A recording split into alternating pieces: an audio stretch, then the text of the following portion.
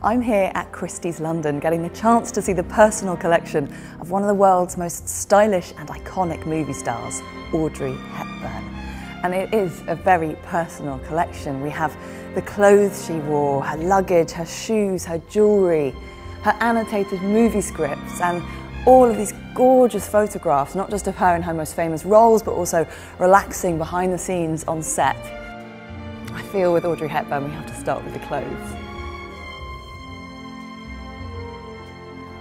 I just can't get over how modern they seem. There's a kind of timelessness and simplicity that gets right to the heart of Hepburn's elegance and the quintessence of chic. And then we have so many of the Hepburn staples, the minimalist coats, the little black dress. Oh, look at this. When Audrey starred in Roman Holiday, which was her first studio movie, she won an Oscar for it, she got her first paycheck, and what did she buy with that? She bought a Givenchy couture coat, as you would. And that then led to a collaboration that lasted for the rest of her career. Givenchy used to say that Audrey would take off a dress anything that wasn't sewn on, but less was definitely more.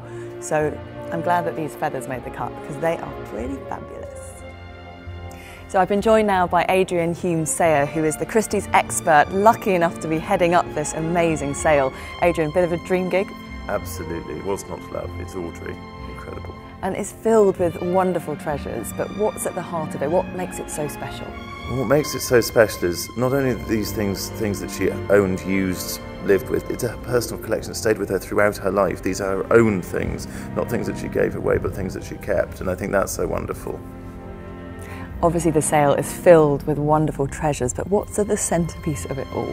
The centrepiece of it is really, for me, is the scripts. We've got the scripts from most of her key films, including Sabrina, My Fair Lady and Breakfast at Tiffany's. Which we have in our midst here, which is giving me actual goosebumps. Her handwriting's all over it, her annotations are all over it, but also you find that she underlines a lot. There's a couple of scenes you watch back and you see where she's underlined is actually where she places the emphasis on the words, which is so magical because it sort of takes you to that moment. She's marking up the script, you think of her there on set, and it's fantastic, it's fantastic. Goosebumps. Absolutely. Thank you. My pleasure. Audrey Hepburn only made 20 films in her career, which was comparatively few when you think about other big movie stars of the day. But one of her most famous roles, and one that she desperately wanted, was Eliza Doolittle in My Fair Lady. Now, it was another actress, Julie Andrews, who played that role in the stage version, but when it came to making the film, the studio wanted a star, and so they cast Hepburn. Now, the press drummed up a bit of a scandal before the film even opened when they discovered that Audrey's vocals had been dubbed over. But happily, Hepburn hung on to the originals, and amazingly, they are here as part of the Christie's sale. So what I really love about this room is how you get a sense of Audrey off duty, Audrey at home. This is very much her personal style. It's not about the red carpet, it's about what she was comfortable in.